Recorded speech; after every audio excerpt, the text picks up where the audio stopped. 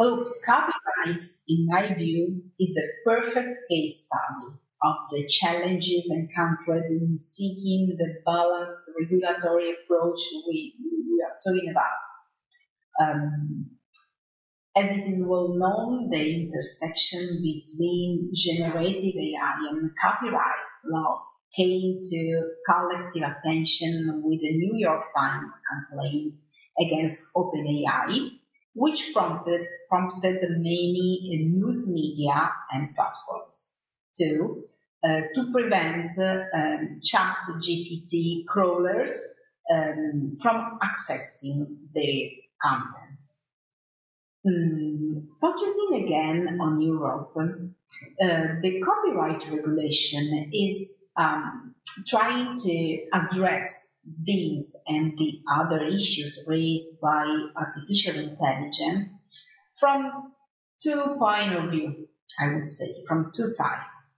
First one is considering the idea of providing forms of economic remuneration, the so-called fair compensation from AI-based services to publishers.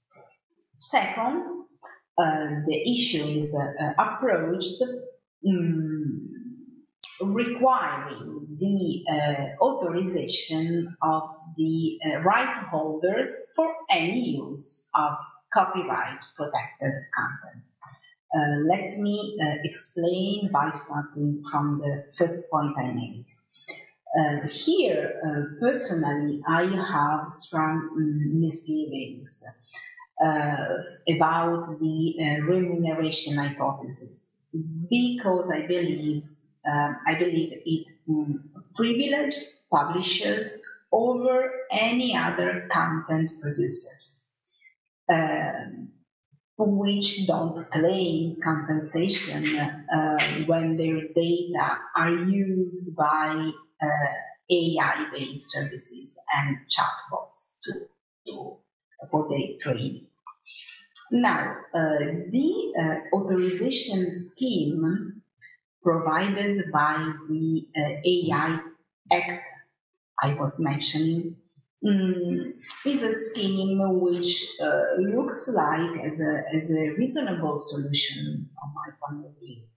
But at the same time, there is a paradoxical argument I'd like to develop, to elaborate, in order to highlight the double standard we use in front of human intelligence on the one hand and artificial intelligence on the other. And this double standard, in my view, has to be overcome if we want to achieve a well-balanced regulation. The paradoxical argument is the following. The claim for fair compensation for publishers when AI-based services use their content is justified on the basis that these AI services and apps use newspaper or other copyrighted content for profit. That is, these services, think about chatbots, monetize by providing us, the users, with answers that are based on the content of newspaper or other copyrighted content. But human beings do the same. Very often we take advantage, so to speak, from copyrighted protected content for profit. That is, we use this content to learn new things and sometimes in order to monetize from the knowledge acquired by studying and reading newspaper and copyrighted content. For example, I aim to get a well-remunerated job through studying.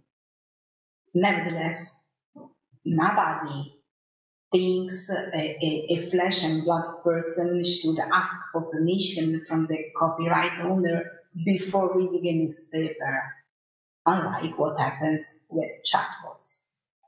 In short, sometimes I'm not sure having different rules for the human mind on the one hand and the artificial mind on the other makes sense.